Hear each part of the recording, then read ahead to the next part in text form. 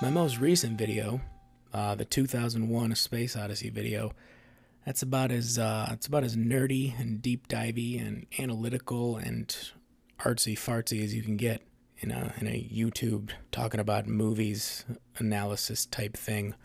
So now I'm thinking I'm gonna do the exact opposite and talk about a movie that is filled with just the most ridiculous macho, just machine gun wielding characters ever. I want to talk about Den of Thieves for a second. This is going to be another rare recommendations video, or that's the playlist that I'm going to throw it into. Because again, I just made the 2001 A Space Odyssey video, and that took like so many hours to edit. These are easy. I'm just going to churn them out, which I guess the quality of video essay I provide for the corresponding movies is representative of the amount of time and care the directors for the respective movies puts into crafting the movies themselves. But honestly, Den of Thieves isn't that bad. That's what I want to talk about here. Because this movie got terrible reviews. It got terrible reviews. The reason that I watched it is because it had terrible reviews. I thought it was going to be like a laughably bad, stupid movie. And the other reason that I watched it, which honestly kind of relates to my first reason, is that it had 50 Cent in it. Because I fucking love 50 Cent. Like, I don't like his music that much. Clearly, I don't listen to that much rap music. But I just like him as a person. I love just how few fucks he gives. How he's the real deal. He is the person that, like, was shot 9 times or whatever, like being a drug dealer in the past. But, like, he's also someone that will, like, get a hold of his enemy's baby mama's sex tape and commentate over it wearing a weird wig, even though he knows it's totally a crime, and get sued and completely lose all of his money, but not back down the entire time. Like, he could have just not done that, or he could have probably just said he was sorry, but he didn't. He stuck to his guns and he lost all of his, like, I love him. So I see him in this ridiculous fucking cops and robbers movie, and Gerald Butler is playing like a crooked cop, and he's fat and just like ridiculous. I'm like, oh, this is going to be hilariously bad. This is going to be beautiful.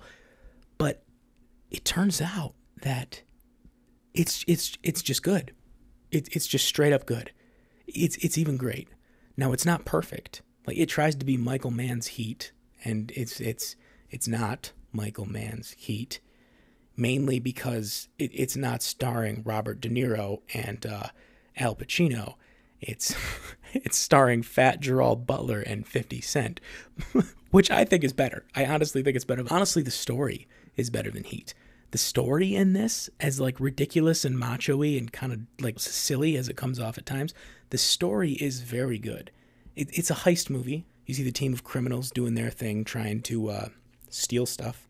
And then you see the team of cops doing their stuff to try and stop them. The whole time, it's debatable which group is worse, because Gerald Butler's crooked. He does drugs and he cheats on his wife, and his wife is leaving him, and his life's falling apart, and he's a scumbag who beats up people, and it's great. It's a great character study on a cop like that, and I think it's awesome for Gerald Butler to play something like that. He's not like this perfectly in shape, leader, Leonidas, fucking mythological perfect human. He's the exact opposite of that. He is a shitty person, and he acts the fuck out of it. It's amazing.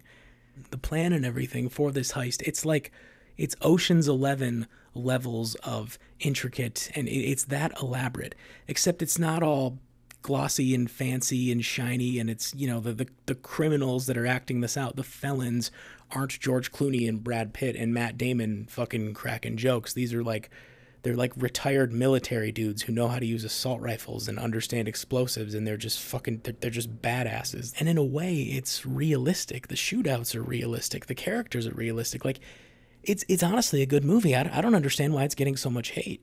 I don't understand why it has such a low score on Rotten Tomatoes. Like, I think it's really good. I'd like to think that I know what a decent movie is, or at least an idea of what a decent movie is, and I'm sorry, but this is fucking good. I don't understand why people aren't talking about this. Like, most modern, gritty, action-y, drama, cop versus robbers, crime movies, they're shit. They're absolute shit. And this isn't. It's good. Everything about it is good. But okay, on to Rotten Tomatoes. Let's see what Rotten Tomatoes says about this. All right, so Mike from The Guardian says, It often resembles a men's rights bonding weekend more than it does a movie. I'm tempted to say that the prissy, whiny, theatery, Hollywood elite journalists, movie critics people have a problem with machismo. If I were to diagnose the situation of why this movie got terrible reviews, only using this one little review left on Rotten Tomatoes, I'm going to assume that's why. Because there is a lot of machismo. But the thing is, it doesn't glorify it. Like, this isn't Conan the Barbarian or Predator. Like, there's no Schwarzenegger in this movie. It's fat scumbag being a bad husband, doing drugs, Gerald Butler versus murderers. Like, this isn't committing the fucking ultimate modern Hollywood sin of attempting to project some masculine ideal. There's no masculine ideal here. It's the opposite of that. Like, just, I don't know, watch the movie for yourself and tell me if I'm crazy or not, because I'm pretty sure this is a good movie. Actually, I'm pretty sure that this is a great movie. What I'm certain of is that 50 Cent is awesome. Okay, watch this for 50 Cent. God, it's great. Did you see what he did with the Rick Ross thing? I love him. God damn it, I love him.